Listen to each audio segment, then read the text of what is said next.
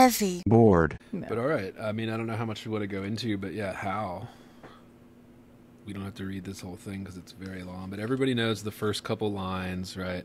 Even if you don't know anything about poetry, I saw the best minds of my generation destroyed by madness, starving, hysterical, naked, dragging themselves through the Negro streets at dawn, looking for an angry fix, angel-headed hipsters burning for the ancient heavenly connection to the starry dynamo in the machinery of night. Like, oh man, like already it's starting to kind of do that overwhelming. That's like the first kind of couple lines. And it's very much written like Leaves of Grass with these extended, long-ass lines that don't even really end ever. That overflow right over and the no margin. strict sentence structure. It's all huge sentences, like the huge, winding sentences. Like I don't think there's a single period in this until we get... well, it's a list, right? Like, it's long as shit, and it's a huge, long list. I saw the best minds of my generation, basically, and then everything after that is who poverty and tatters and hollowed eyes, who bared their brains to heaven, who passed through the universities, who were expelled from the academies, who cowered in unshaven rooms, who got busted in their public pubic beards returning through, you know, like who ate fire in pink hotels. This edition, yeah. Yeah. So very much listy, very much like Whitman. And it achieves it perfectly. All-encompassing view of, like, I mean, we go back to Whitman, this idea of, like, the everyman, right? Yeah, but, like, who else is like, come kind of close? like the everyman of this particular generation, right? Yeah, That's sort of what he's describing. And it's like 100 years later. It's like 100 years after Whitman published that book, basically. Except it's not even the everyman. It's specifically the best minds of my generation. I think it's much more... I think it's even more resonant now. That I saw the best minds of my generation destroyed by madness. Like, just that line alone, even more resonant. Maybe it's always resonant. Maybe that's like a universal that we're always searching for. Well, I think that's it, right? Yeah. But yeah, I mean, how I couldn't say much about this. I mean, there's just some favorite lines. I mean, listening to the crack of doom on the hydrogen jukebox, like, fantastic. Yeah, well, that's right. Like, I mean, that's the thing that he does so well. Like, puts together surprising language, right? It's surprising. Who lit cigarettes? Starving, hysterical, naked. Like, no punctuation in any of that until after naked. Destroyed by madness, starving, hysterical, naked. I mean, like, the way he sort of shoves words together in places, right? We see a lot of that. I see a lot of that in contemporary poetry.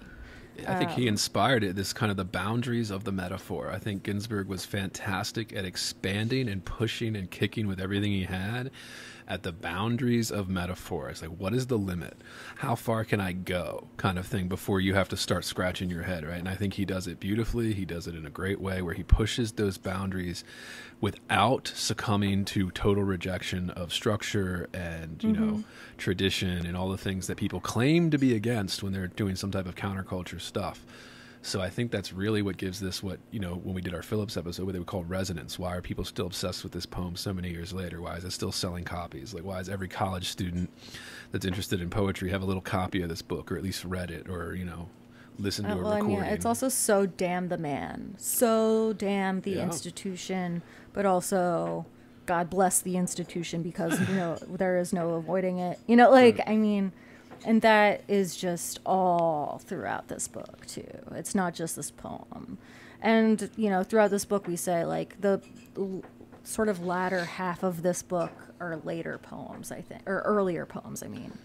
Like, Howl, while being the first poem in the book, I think, is the last written in it. Right? I don't know. I think. They have dates on all the poems here, but I didn't go through to... check.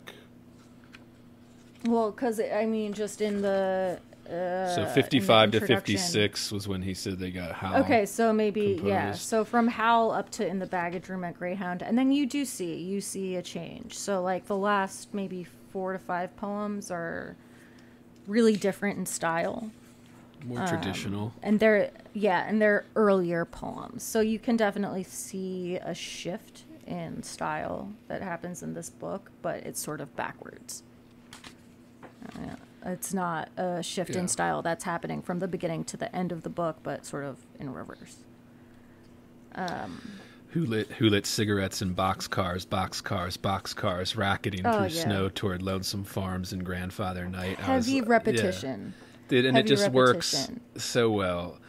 And like nothing's really been repeated up until that point. That's on page 12, and it just goes the perfect repetition. Well, yeah, it's still already such a big repetition poem, though, right? Because it's like who did this and who did this and who did this. It's a list, so already it has a really repetitive feel, even though it's not repeating specific language like that. Yeah, I mean, yakety yakking, screaming, vomiting, whispering facts and memories. Like, I mean, just the sort of strings of like words that could replace the previous word, right? Yeah.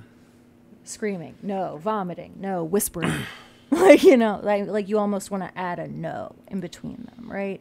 But instead it's just like screaming, vomiting, whispering, all of these things that may not like quite belong together in one line.